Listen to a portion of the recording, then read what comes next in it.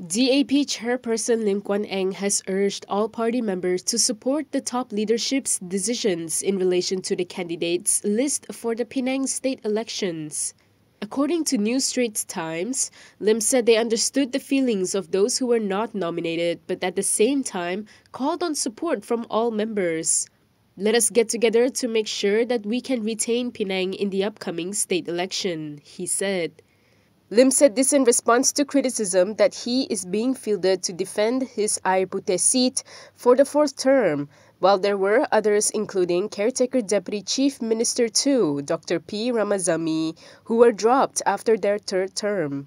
On his own candidacy, Lim reiterated it was a party decision to have both continuity as well as renewal of its lineup.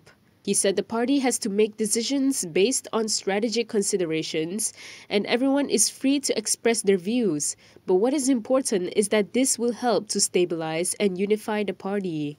Meanwhile, Lim said it was not worth commenting when quizzed on incumbent Bagan Dalam Assembly person Satish Munyandi's claim that a single emperor had decided on the state DAP candidates list.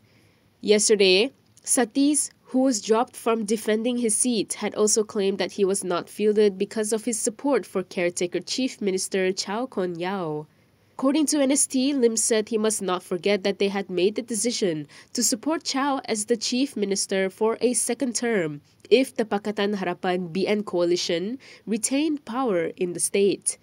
Lim said they were part of the decision-making process and were part of the team that endorsed Chow as Chief Minister. As such, let us stand united and not be divided by these comments, he said.